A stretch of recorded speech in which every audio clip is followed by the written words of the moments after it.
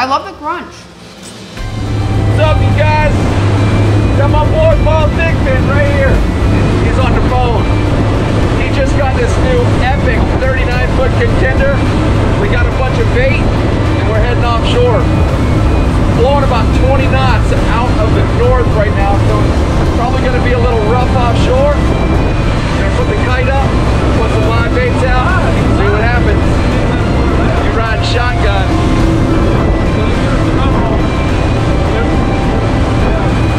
Look at him, he's always going. So what we've got some live sardines, a little piece of number 5 wire, and a small J hook. See what happens. It's really rough today, but a lot of times, if you can fish on a rough day, you're gonna catch a nice fish. And what we're gonna do is, we'll put a rod out on each outrigger. And basically what these outriggers do is, they're gonna hold the line and separate it from the boat using a little clip. When the fish eats, it's gonna pull it out of the clip, and then you'll have them straight on the rod. Sounds complicated, but it's really not. Just got a bite on the short rigger here. This is a big fish. What we gonna do? We gotta go catch this fish, or we're gonna get sharked. We're gonna run out of line, or what we're gonna do? No, you ain't gotta worry about running out of line. This is one of my really good friends, Paul Thigpen. He owns the Paul Thigpen Automotive Group, and about a year ago, he reached out to me, and we've been friends ever since. Absolutely. We've done all kinds of stuff. We've alligator hunted, and I mean, fished, and just spent a lot of time around the campfire having a great time. Now, and the great thing about Paul is he always wants to learn. A lot of sharks out here, and we want to make sure we catch them before they do.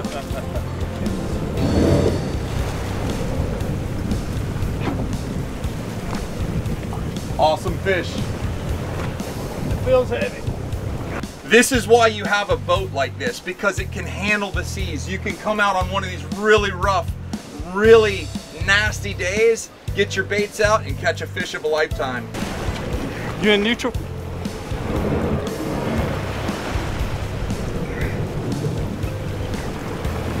God, it's heavy. Doing a great job. Thanks, bro.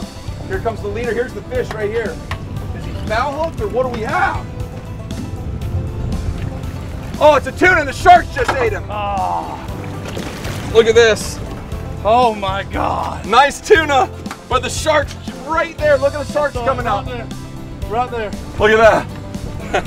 The sharks just took a bite out of him. Right there. I saw it do it.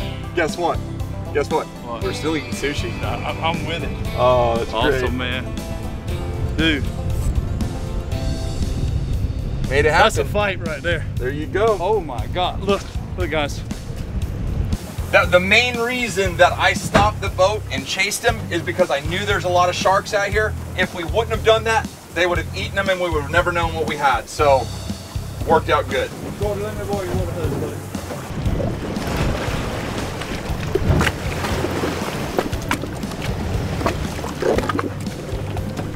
I'm using 50-pound mono leader on this one. Hook them right through the clear part of the nose.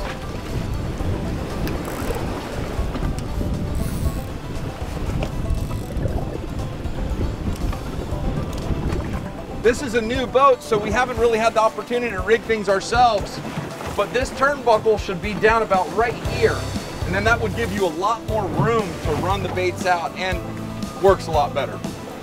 We'll fix that, don't worry.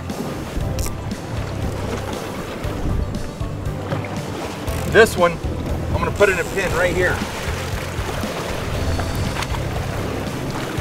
What that does is that's gonna keep this one down low. We call it a flat line. Got 2 little white birds right here.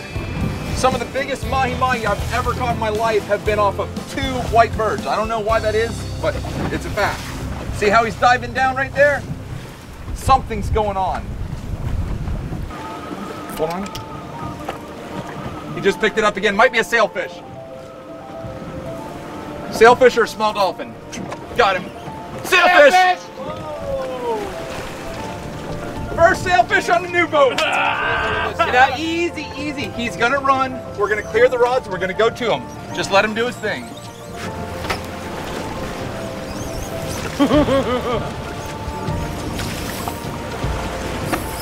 Just let him go. So I'm gonna make a turn like this and we're gonna drive straight to him. Hey, hey.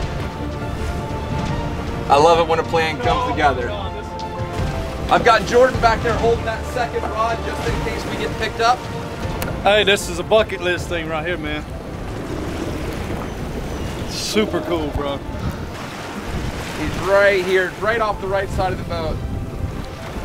Okay, now. Hey, a beautiful fish. It's freaking awesome, man.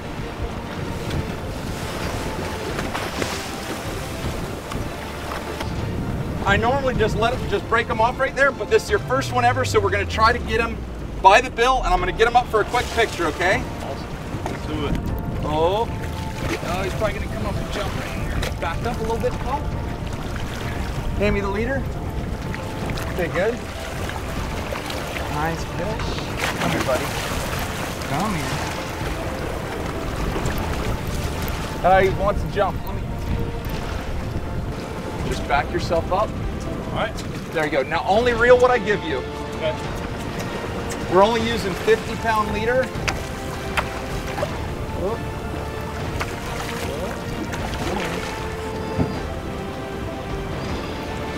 Gonna get him right here. Awesome. Look at that. There you go. Wow. Hold on, let me get the hook real quick. I'm gonna bring it right here. All right. Grab that. Grab him right there. Uh-huh. There you go. Got it? Good. Yeah, come. Okay. Now, all right, you guys, hold him and let him go. Hold his bill. Oh, got the finger. Hey. He got him a bite before he left. Hey. I love it. Hey. That's what dreams are made of. Oh, God. 1 hour, you've caught 2 firsts. Your first tuna and your first sail. Straight up. Watch Look out. at that. Look. Oh, my God. Oh, king mackerel just aired out back there on a long rigger. Oh, what do we have? A wahoo or a kingfish? One of the two.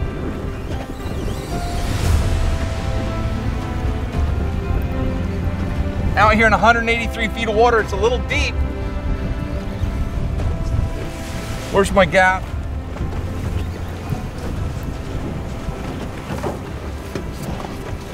Jordy, best thing you can do is flip it on that outrigger right there and aim it back down like Hold I on, have. hold on. Nice fish right here. That's a nice fish. Beautiful fish. Nice fish. Just watch the tip of the gaff. You don't have to yank into him really hard. Hold on. He saw that gaff and was like, oh my gosh. Got him, yeah! Nice kingfish. Yes. Watch your leg. What?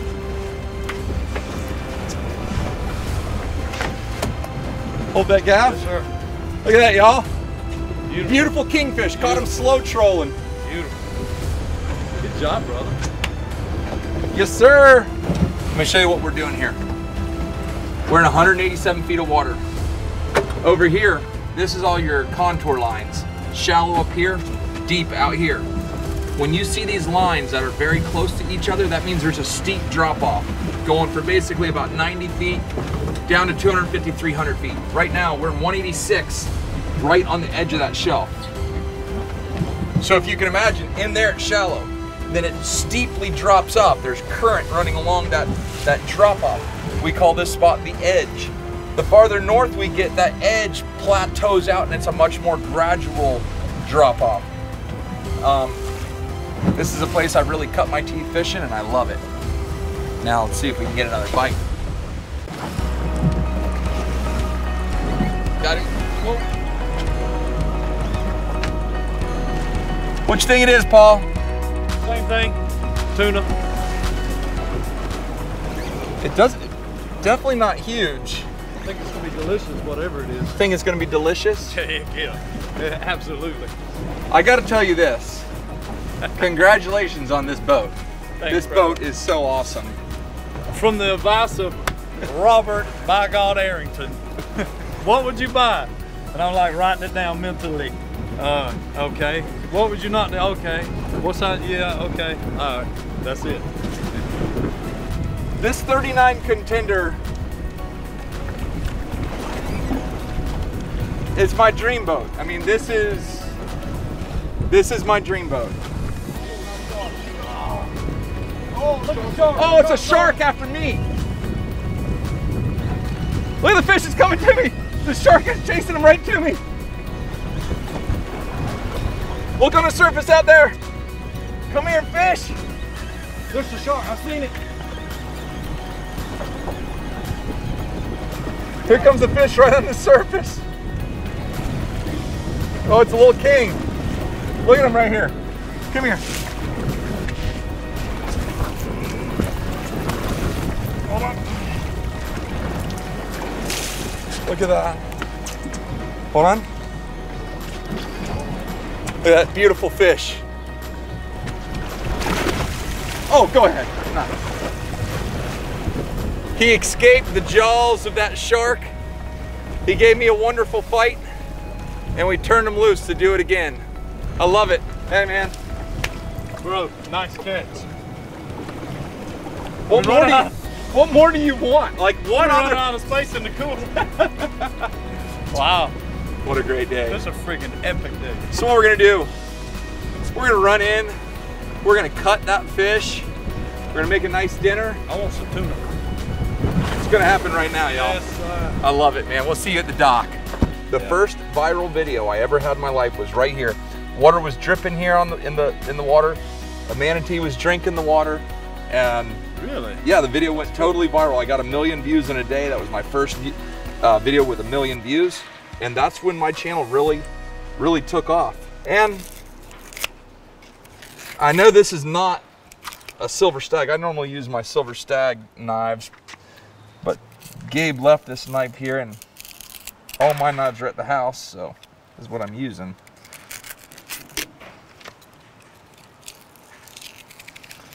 Go right down like that. Do you like to eat tuna? Me? Yeah. Oh God, yeah. Yeah. Heck yeah. I eat tuna 2 or 3 days a week. You do? Yeah, man. Wow. Yeah. I love tuna. This will be your first time eating fresh tuna. That's right. That you caught. That's correct. That's really awesome. It's beautiful meat. God, look how pretty that is. Now, what you do is never put any, once you fillet it like this, never put any water on it. Why is that? Because the water will, like, I don't know what it does, but it deteriorates the meat. Really? Yes. So when you're finished, that's it? I will dry it. I will not wash it.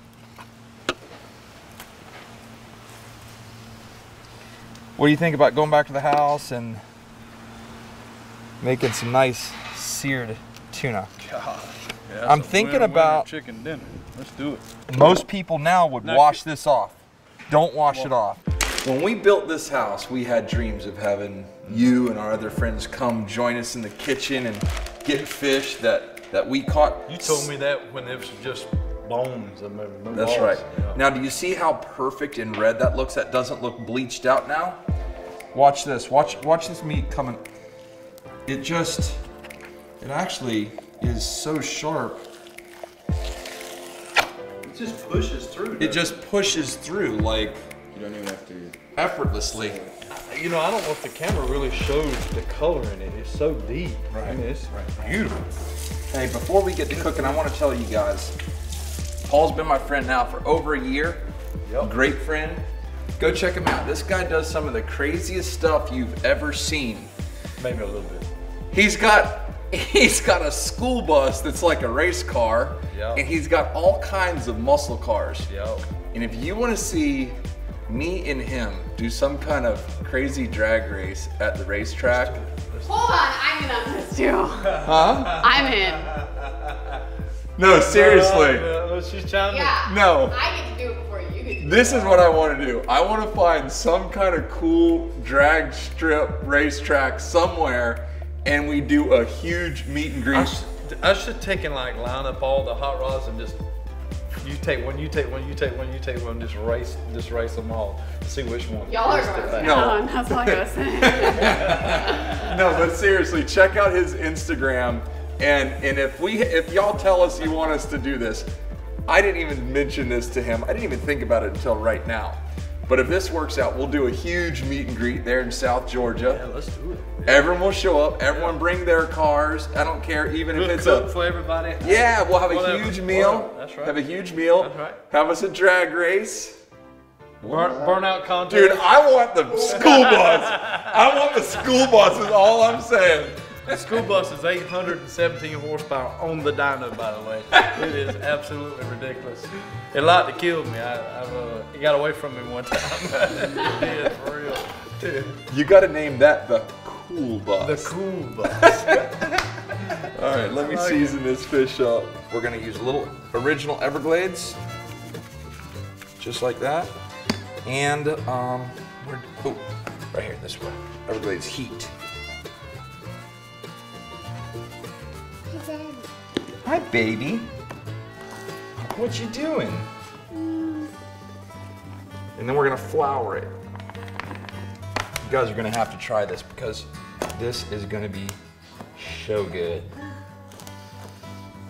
Did you create this just on the fly? This I've never recipe? done what I'm about to do in my life. So you just come up with it in your head and said, I bet that's good?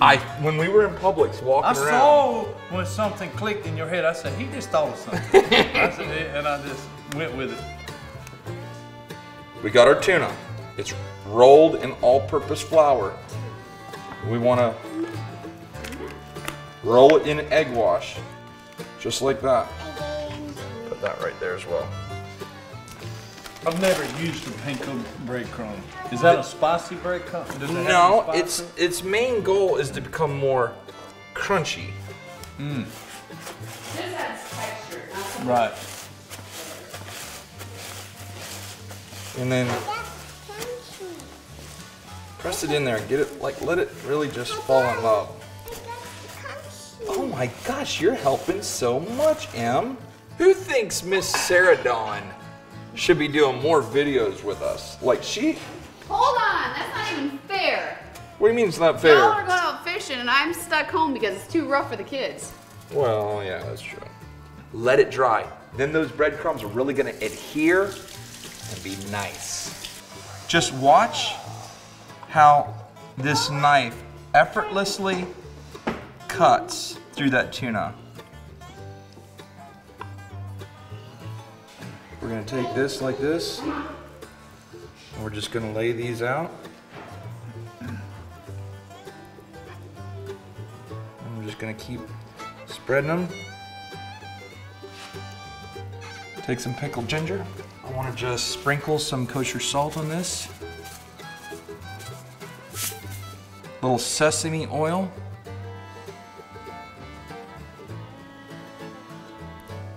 And then we're gonna take some roasted sesame seeds.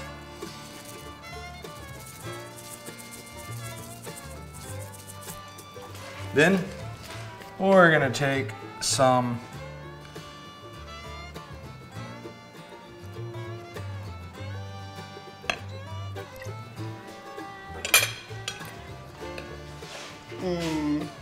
That's good. A little crunch of the sesame seed. And it makes it, doesn't it? Oh my gosh, and the sauce is sweet. You know what it tastes like?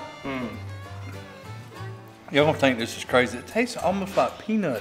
Yes, Like are you feeling that? it's like a sweet. Okay, well hey, Like a sweet Whatever it peanut is, it's thing. sweet. while y'all are discussing that, I'm about to cook this. Watch this.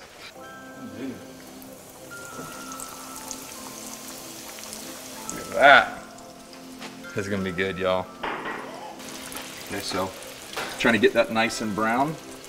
Take 2 forks and just roll it over. What we're looking for is a nice, even, golden brown crust on that fish. Using 2 forks is really the key.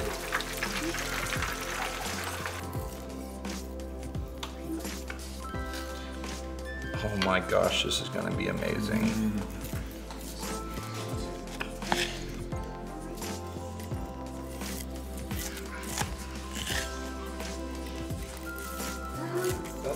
something you do at a restaurant, a fine restaurant. Yeah, you're eating at a fine restaurant. This is called McArrington's. McCarrington. Can I get mine supersized? Whenever I was a kid and I'd be coming home from baseball practice or a baseball game with my dad, I'd always say, can we go to a restaurant? Can we go to a restaurant? Dad would say, yeah, we're going to a restaurant. We're going to McArrington's. McCarrington's. I mean, for real. Bro, that's on point. Lord, I want to thank you for this food. Lord, I want to thank you for this time we had together. Lord, I want to thank you for our friends and just the special moments we have. It's been just a wonderful time, as always. And I just thank my friend Robert and his family for opening up their home to me. I thank you for the time that you blessed us with. I thank you that you keep us safe and watch over us and guide us, Lord.